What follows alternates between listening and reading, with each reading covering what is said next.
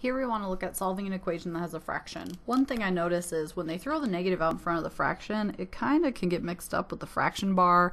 Not that you don't know it's there, but when you start writing all your work, it's easy to get lost. So the first thing I like to do is, instead of writing it out front like this, to put it on the top. And if there's more terms on the top, distribute them. That way it's harder to forget about. And look at here, my denominator, that's one whole factor, right? It's y minus 7. Y and 7 aren't individual factors because they are not multiplied by each other, so this is all one term. Helps to put it in parentheses to see it that way.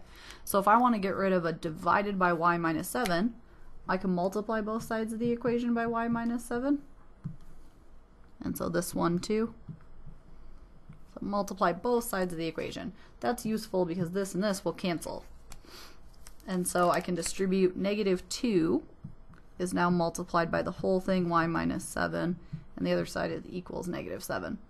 So I get negative 2y plus 14, a negative times a negative, equals negative 7. B, subtract 14 from both sides, so negative 2y equals negative 21.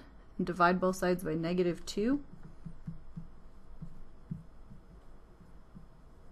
And so the negatives cancel, y equals 21 over 2, and that doesn't reduce as a fraction, so that's a perfectly fine answer. You could also check it by putting it back in the original thing. I know sometimes the check on a fraction could be a little more tedious.